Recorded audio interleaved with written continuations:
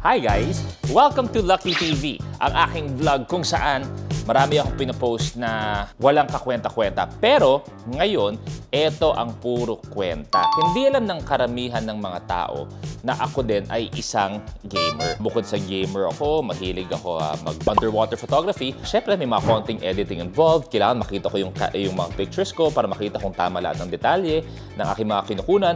Pag gaming naman, para sa akin, very, very important na napakaganda ng graphics na walang lag at lahat-lahat. And recently, na-discover ko at naging part ako ng LG family. Kaya naman, kita niyo yung ngiti ko? Okay. Sobrang happy, di ba? Dahil ito ang mga pinakamalulupit na monitor para sa akin. In fact, dalawang monitor ko dyan, pero ito ang isa kong gustong i-share muna sa inyong lahat. At nagkataon, dito sa Lucky TV, sa aking munting vlog, this will be my first unboxing video.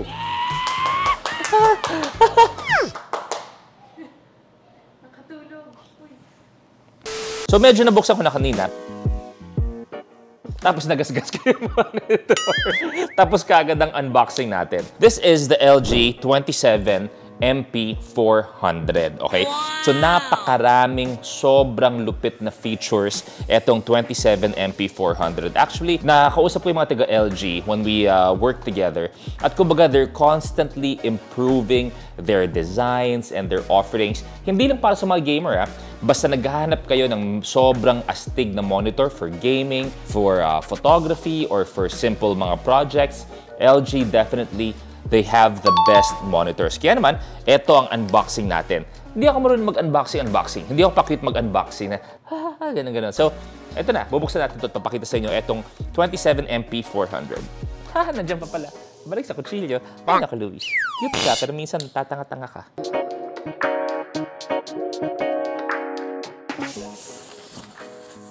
Oops, tagalin natin ang ibang mga cables, ibang mga parts. We have the HDMI cable.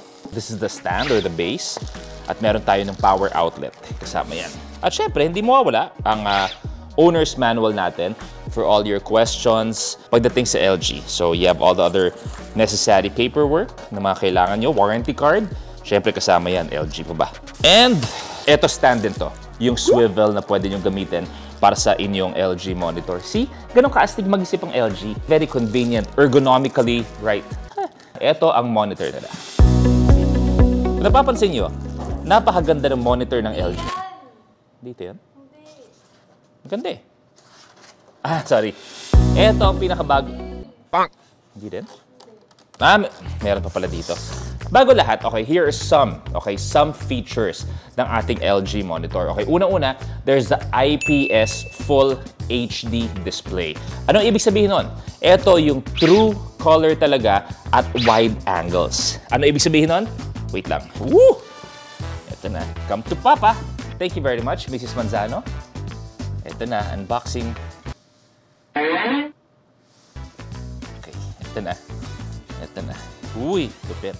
Okay, so as you can see, ito na siya. The size is perfect for all your needs. Okay? At sabi ko nga, this particular model, well, actually, halos lahat ng mga LG na, is a IPS Full HD display. Ibig sabihin, may true color at wide angles. So, ibig sabihin, yung LG monitor na may kasamang IPS technology highlights the performance of liquid crystal displays. Nakayak. Wow, dito pa ako. Siyempre, response times are, of course, shortened yan.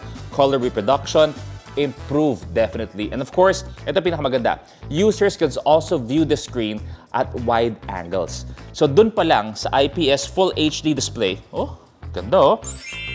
Paikutin natin.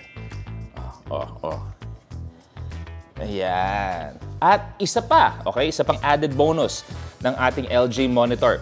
Ito yung 3-side virtually borderless design. Bagay pala sa akin mag-ano, no? Yun ang never ko nagawa. Shopping. Very immersive yung experience niya. So, nakikita natin yung display natin has a very slim bezel on 3 sides and does not interfere with a dazzling precision, which allows you to create an optimized work environment through convenient tilt adjustment. LG ang nag-isip na para sa nakararami. They put themselves in your shoes, in my shoes. Kumbaga, ano ba ang pinakamaganda for our consumer? Whether it be a gamer, whether it be sa editing, o hindi kaya just an office or an office employee. So lahat ng yan, naisip na ng LG. That is why every product keeps on improving para sa inyo. At eto, napaka-importante nito para sa akin. Kasi one is, nabanggit ko na nga, na medyo malabo yung mata ko.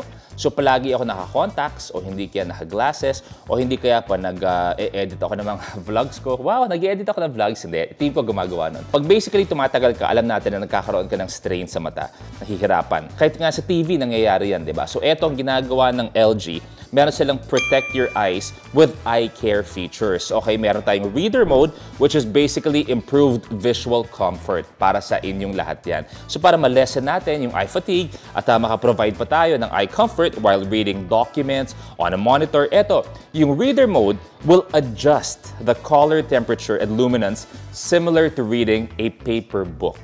So isipin niyo na, ganun ka-astig. So isipin natin, marami kayong binabasa ng mga documents, typical office work. So eto, mag-a-adjust siya, kumbaga as if nagbabasa ka ng isang libro talaga. So ganun ka-easy sa inyong mga mata. Eto pa, yung flicker safe, okay? Eto, eksakto rin to, I care for your eyes. Eto, yung flicker safe, it reduces yung mga invisible flickering on the screen, which helps reduce eye strain. At eto, syempre habang ginagamit nyo, the best about LG monitors, it provides a comfortable working environment for a very long time. So isipin niyo ganun pa lang ng mga features sa isang monitor, panalo na kayo. That in itself. Dahil one is you get to maximize the screen, and of course, LG also takes care of your eyes para menos eye strain kayo. Ito pinapakita ko ngayong unboxing, pero ipapakita ko kung gaano kadali at kasarap gamitin ang isang LG monitor. So, diba? So ito yung 27MP 400. So ito, napakaganda pa ng design natin. Very ergonomically designed. Napaka-comfortable to sa mga workspace ninyo. So very, very convenient to. Yung mga tilt adjustments na hinahanap ng lahat, swabing-swabe lang. Okay, very clean. Tapos unibody design allows you to be very, very optimized para sa inyong work environment. So one of the many things na offering ng LG para sa inyo. Now, syempre, baka iniisip nyo na, ay, teka lang, hindi ko pa nakikita yan kasi kumbaga unboxing pa lang. So ipapakita ko rin all throughout this vlog, this LG monitor in action. Okay, guys? For this model ng LG, ito yung entry level sinasabi. So kumbaga, perfect to para sa mga students o hindi kaya mga nag-work from home, yung kailangan ng simpleng monitor pero malupit. Pwedeng extension din ng inyong isa pang computer. So for example ako, ang ginagamit ko talaga, kailangan ko ng mas malaking monitor para sa pag-edit ng mga underwater photos.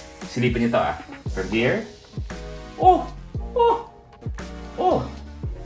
Diba? So at least, mas marami akong magagawa sa underwater photos ko. And at the same time, perfect to sa ibang mga estudyante na maraming documents ang kailangan at medyo naliliitan sa laptop. Or work from home, pwedeng-pwede itong ganitong LG setup para sa inyo. Ako, kailangan ko mag-edit ng mga pictures. Kailangan ko na malaking monitor.